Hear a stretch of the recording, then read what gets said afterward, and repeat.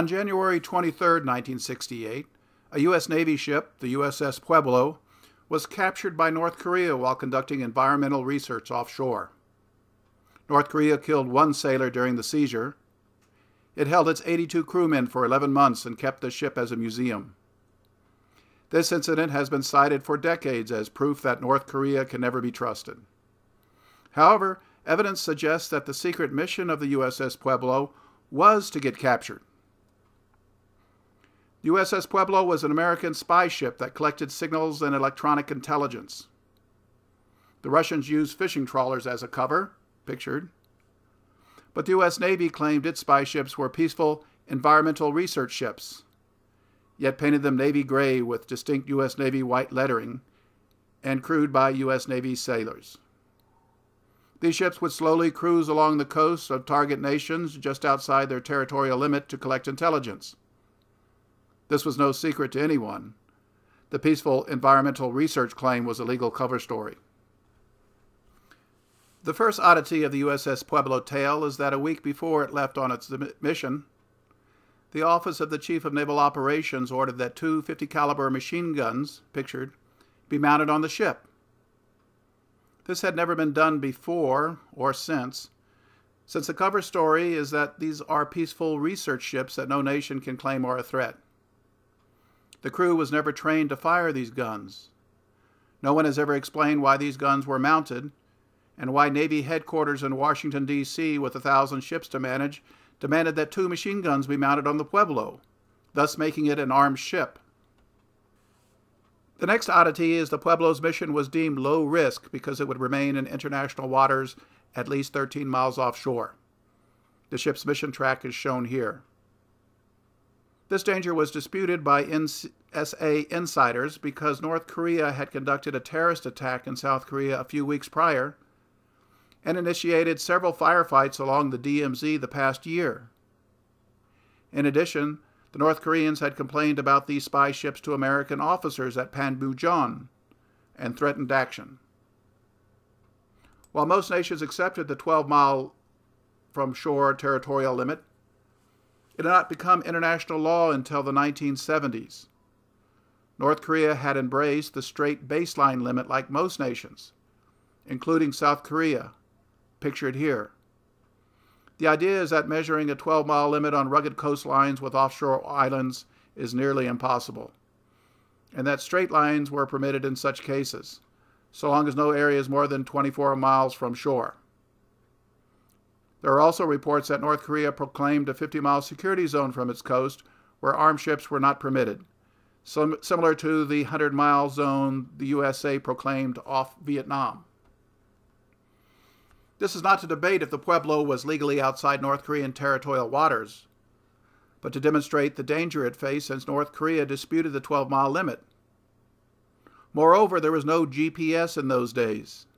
To keep 12 miles offshore, the small Pueblo crew had to continually take fixes on shore features to include small islands 24/7. This task was often done by partially trained enlisted men. The North Koreans claimed radar tracked the Pueblo crossing the 12-mile limit several times, and it probably did by accident. The third oddity is that the Pueblo did not flee to safety when challenged. After it arrived just outside the key North Korean Wonsan naval base, it stopped dead in the water 15 miles offshore to spy. 2 North Korean fishing trawlers passed by the next day who reported the Pueblo, but it remained overnight. The next day, a North Korean subchaser, the small warship pictured, arrived at 11:45 a.m. and circled, but the Pueblo did not move. The subchaser signaled to demand identification, and this was provided, and the subchaser left. The Pueblo did not head to safe seas and return a couple days later, as was done on all other patrols. American spy ships and aircraft routinely surveilled communist nations during the Cold War from outside the 12-mile limit. This angered nations who often dispatched ships and aircraft to confront them, especially when they often accidentally went off course to get a closer look and test the reactions of local air defense units. It was a cat-and-mouse game, where the ship or aircraft would turn out to sea to evade intercepting ships and aircraft even if beyond the 12-mile limit. This was a dangerous game, and over 200 American airmen perished as American spy aircraft were shot down during the Cold War. Yet the Pueblo remained dead in the water while messages were sent to naval commands about the situation. No admiral ordered the Pueblo to seek safety, nor were any warships or aircraft dispatched as a show of force. At 12:20, 35 minutes after the ship chaser left, it returned with 4 small North Korean patrol boats as 2 MiG fighter aircraft circled overhead. The boats surrounded the Pueblo, pointing weaponry at the ship. The subchaser ordered the Pueblo to heave to, meaning to stop activities and prepare to be boarded. Captain Bucher never ordered his 2 machine guns readied, and never even ordered general quarters, meaning combat stations, saying that might upset the North Koreans. Armed soldiers appeared on the deck of the subchaser that slowly approached the Pueblo. At this point, Captain Lloyd Pete Bucher, pictured, ordered the Pueblo to start its engines and head out to sea while the crew destroyed top-secret documents and spy equipment. The North Koreans pursued while demanding the Pueblo halt. After 30 minutes, they opened fire, but their weaponry was limited and caused little damage and 4 casualties. For unknown reasons, Captain Bucher ordered the Pueblo to halt and surrender after just 7 minutes of gunfire before most of the secret spy equipment and secret documents had been destroyed. The Pueblo was then 23 miles offshore and cruising at 14 knots, and American aircraft support was expected. If the North Koreans managed to sink her, all the secret materials would sink too. The crew wouldn't last long in cold water, but the North Koreans would probably rescue them right away. American naval officers had endured bloody World War II and were stunned and angered by Captain Bucher's timid action. He never ordered his crew of 81 to open the weapons locker and grab rifles and Thompson submachine guns to repel boarders before just 8 Koreans stepped aboard and took them prisoner. That area of the world has a large concentration of American air and naval forces. No help was sent during the 3 hours from when the Pueblo was attacked until it docked at Wonsan. Lots of excuses can be found, and perhaps admirals were ordered not to assist. But the most likely reason is that admirals were angry they were not informed about this secret mission and did not want to dispatch a few fighters to an area with hundreds of North Korean MiGs. Robert Liston argues in his 1988 book, The Pueblo Surrender, that the ship and its unsuspecting crew were offered as bait in a dangerous mission concocted by bureaucrats in the secret National Security Agency, NSA, without approval by the White House or Pentagon.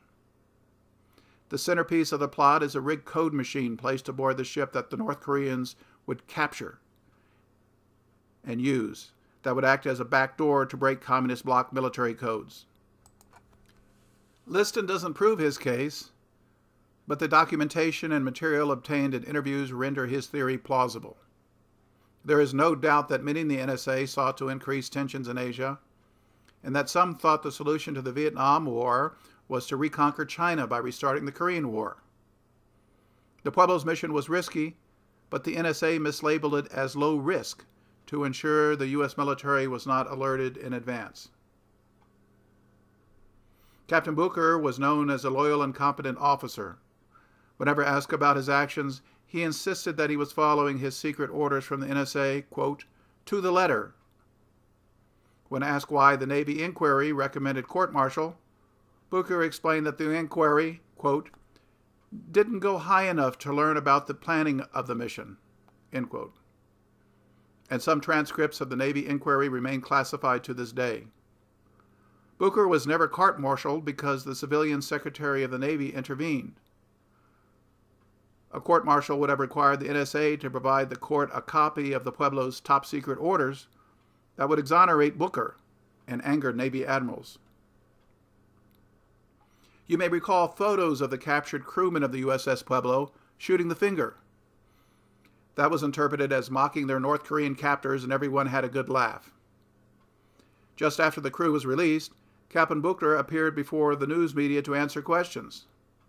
When asked about the middle finger photos, Bucher shocked everyone by stating his crew was displaying anger at American leaders because we'd been had. This was documented in Robert Liston's book. Quote, "The finger gesture was widely assumed to indicate the disdain of the Americans for their captors. Bucher gave another interpretation when he met the press immediately after his release. Bucher was asked what the gesture meant. He replied, quote, 'They were trying to tell you that they'd been had. We realized that if we were discovered, it was going to be Katie, bar the door.